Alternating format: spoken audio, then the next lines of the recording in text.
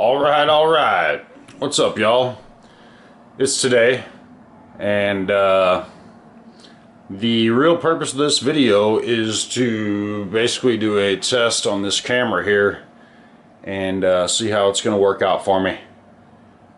This is going to be the new camera I'm going to use from now on, so you know, really I was just going to kind of test out the audio and video on it and see what it looked like before I made any actual videos with it. But I figured why not go ahead and show you at the same time the cameras that I've used in the past for my other videos, which mostly was my phone.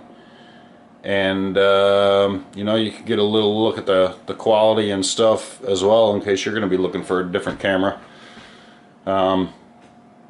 So I purposely have no lights on in this room at all, and besides that, just this window right here is open.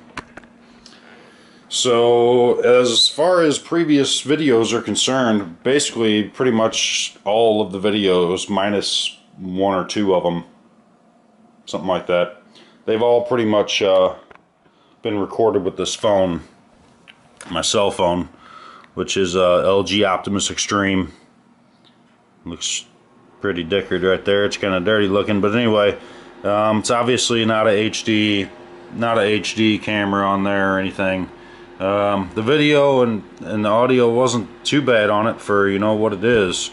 But the main problem with it, you know, is I'm looking to make some other videos. I've had quite a few videos on hold that I've been planning on doing, and you know, there's obviously no tripod mount on this, so it's pretty hard to fart around with that and hold it and stuff while you're trying to make some kind of video, and there's no tripod mount, right? So got a little out, basically just kind of outgrew that and done with it. So, you know, there was at least one video that I've made with this, and the video is how to make your brakes work better, and it's on that 24-inch DK General Lee, and I use this Midland 720 HD camera, which is my boy's, and you know, it's one of them you can attach to your helmet, handlebars, whatnot, tripod, obviously. It's not the best, obviously, for any kind of YouTube video or whatever, because it doesn't have a display on it or anything like that.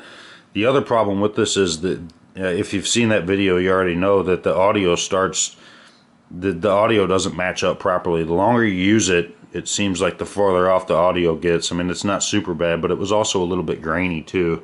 So, I mean, for action stuff and, you know, mounting it on your handlebars and stuff like that, it's got a little case, waterproof case and stuff that it came with. So, I mean, in reality, it's a pretty cool little camera. It's great for him, and you know, it might be awesome for the snowmobile or something.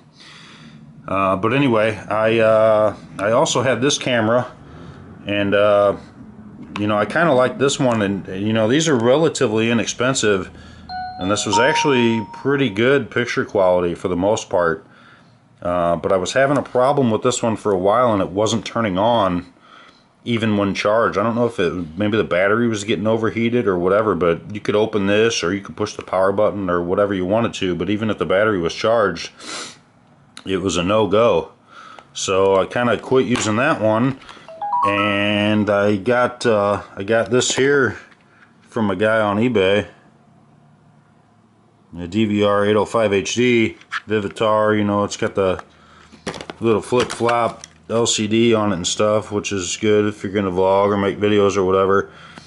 But the problem I had with this one, you know, ever since the day I got it, it only takes 3-second video clips for whatever reason. So I don't know if somebody had the settings changed and I don't know how to change it back, or what the problem is, but I just never really used this one just because of that. So I'd paid next to nothing for it, and I got all these cables with it too.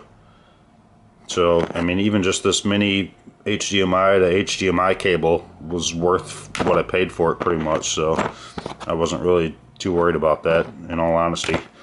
And then I'll tell you that the funny thing I did to kind of figure out what the problem was with this one was, and I'm not telling you to do this, you shouldn't be swapping batteries around by any means, so don't do that. It could be dangerous and it can ruin your equipment, but basically the polarity and the voltage and everything is the same on this battery as it was on the battery that's in here. The only difference was this one has a bigger milliamp than this one is.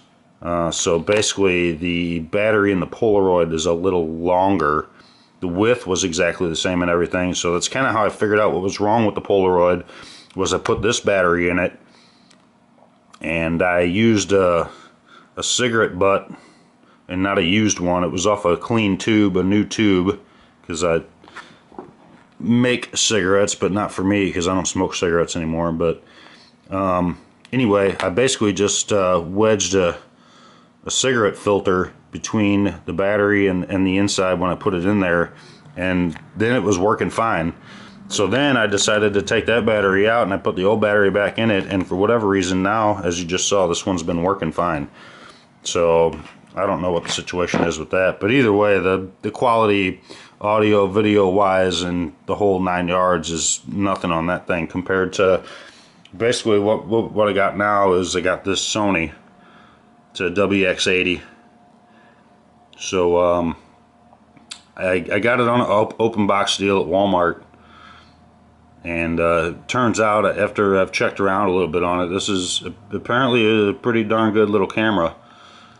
So if you're looking for one to make you some YouTube videos or whatnot with, that might be something you're looking for. This is a full 1080 camera, and it's, you know, got Wi-Fi and all kinds of stuff. I mean, it's apparently gonna be great, but we're finding out. That's what this video is for. So anyway, I just thought I'd show you real quick, you know, what I had used in the past. Like I said, mainly every video was this. But if you've seen some of the other videos, I've tried to do stuff that you would want to do with a tripod camera, and I dropped my phone and probably blew your speakers out and stuff. So if I did, I apologize for that. So hopefully that's not going to be an issue anymore, and obviously it shouldn't be. So that's pretty much it. That'll conclude this test. And like I said, in this room there are no lights on. It's basically just the window open, and it's kind of a nice sunny day. So there you have it. So until next time, I'll see you then.